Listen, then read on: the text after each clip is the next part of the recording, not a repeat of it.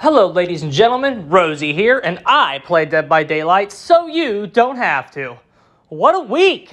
We got all the footage we need, and I, for one, am just blown away by some of the feedback I've been seeing, based on what the changes are.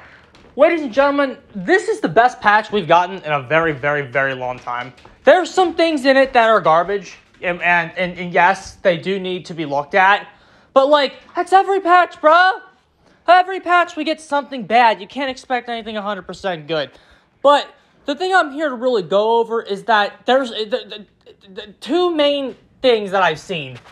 One, the killer changes are quite worthless. And then two, the survivors are somehow stronger now after all these changes. Okay? Let's start with survivors being stronger. Okay? Because this is the main thing I've been seeing. The whole quote-unquote endurance meta. How you can use off the record into, what is it, but it's like, okay, you can't get your first health state, so you get off the hook, you get off the record, Medal of Man. No, okay, I see what they're saying now. You get healed, right, because off the record doesn't deactivate when you get healed. So you get healed, then you go find the killer, you get one hit, injured because of off the record, that hit was a protection hit, so you get Medal of Man, and then you get dead hard, and then you go down, and then you DS the killer, and then you get 6 health states. That's pretty much what people are saying, right? Like, wow, Survivor's so broke. You get 6 health states if you pull that in ridiculous, not convoluted, not at all consistent play off. You get 6 health states. Okay, ladies and gentlemen, I would like to, oh wait, there's a Siptic agent in there too, right? Yeah, forgot about that. You get, that's what people might be saying. You get off the record, Siptic agent, Medal of Man, dead hard, they hit that down, then you, like, okay, so there's some convoluted ways you get a lot of health states. Ladies and gentlemen, I have one question to ask you regarding the endurance meta. How the fuck is that any different than what they can do right now? What? They get off the hook, borrow time. They have their Medal of Man. The borrow time is a protection hit. So borrow time, Medal of Man. Then they use the Siptic agent. Then they use Dead Hard, which is way better than the one in PTB. And then they Dead Hard to the pellet. That's another hit that you would have had. The only difference is that you're not actually hitting them. And then you down them, then you DS. That's 5 health states right there. They could do that right now in base game. But you never see that. You never see that, do you? You never see prolonged uses of endurance status effects, even in the main game right now where it's still possible. Don't fucking worry about it. That is not at all consistent. And if they want to set that up, if they really want to set a convoluted, ridiculous, stupid play up where they can get a shit ton of shit done with their endurance and get 5+ health states, they have to get off the fucking generators to realistically make that happen. And if somebody is doodle-doing, taking 85 protection hits, what the fuck perk you think they got, bro? You're not a stupid killer. You're gonna know they have fucking Medal of Man. You're not retarded. There's ways to play around that shit. There really is. I promise.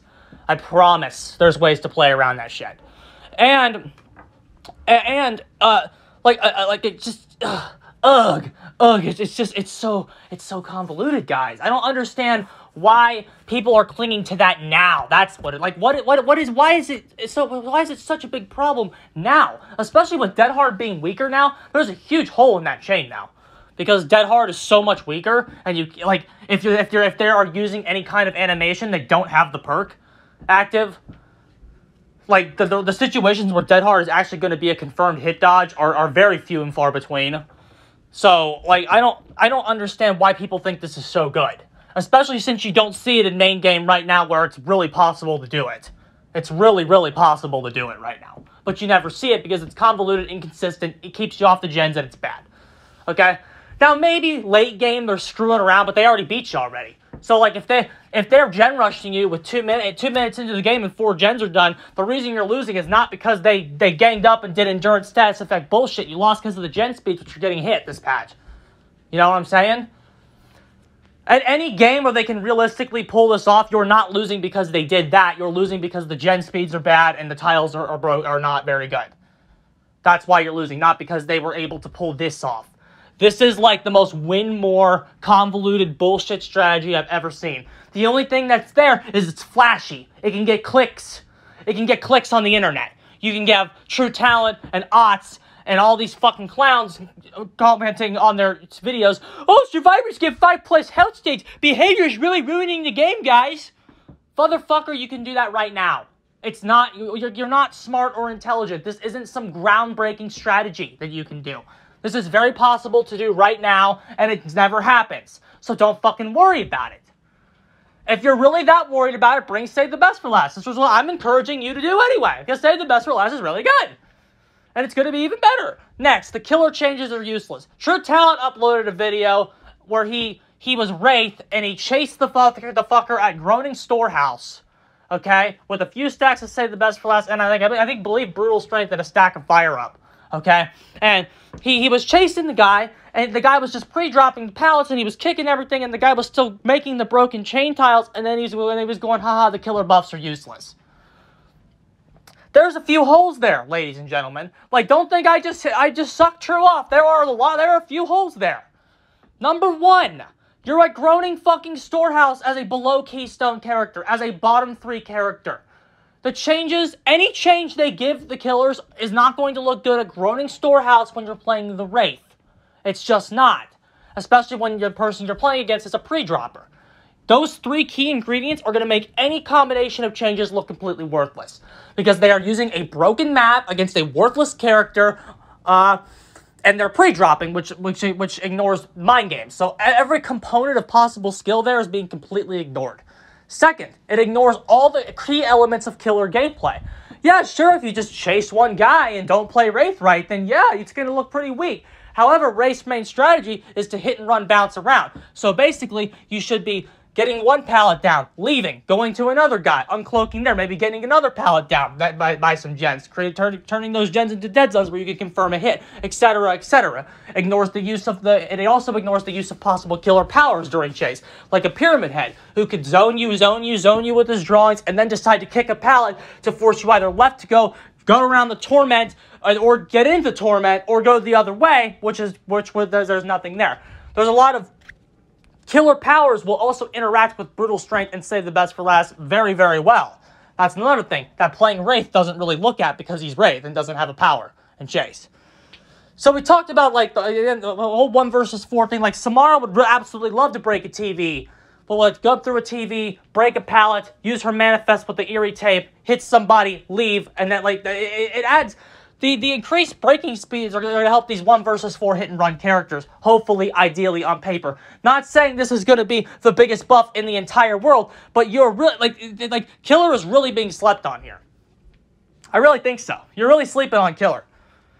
Yes, Killer is not going to be better than Survivor. Like people are like, oh, Rosie, this patch must be bad, most overrated patch ever. Ladies and gentlemen, did I ever once in my last video say Killer was going to be better than Survivor when this dropped?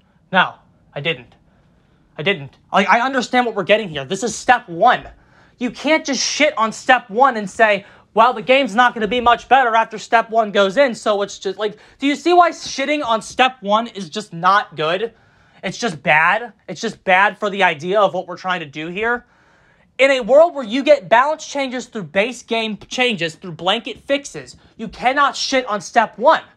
Because step 1 leads you to step 2. Step 2 leads you to step 3. Step 3 leads you to step 4. If you're doing this in steps, obviously step 1 is going to make the game completely balanced.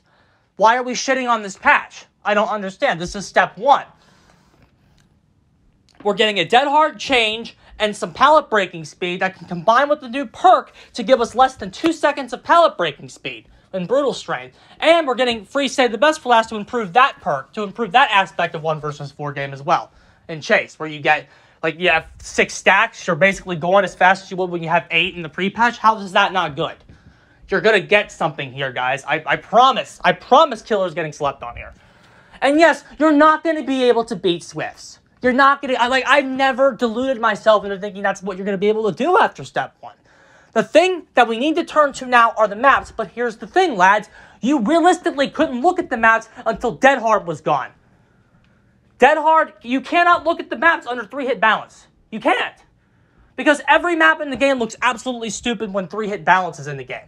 So you have to delete Dead Hard first. The fact that we're getting pallet breaking speeds and other stuff on top of it is a bonus. For real. That Bloodlust change, that might need to be re-examined in a few months to get some better map fixes. But for right now, the Bloodlust change is okay too. You are getting some stuff here.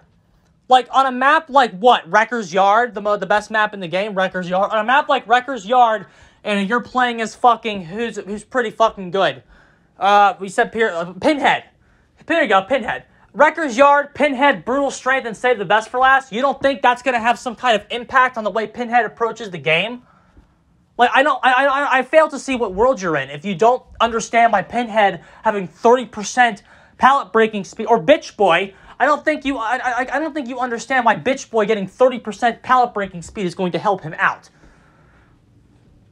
Like, these characters are going to do, these keystone characters are looking at this patch and salivating.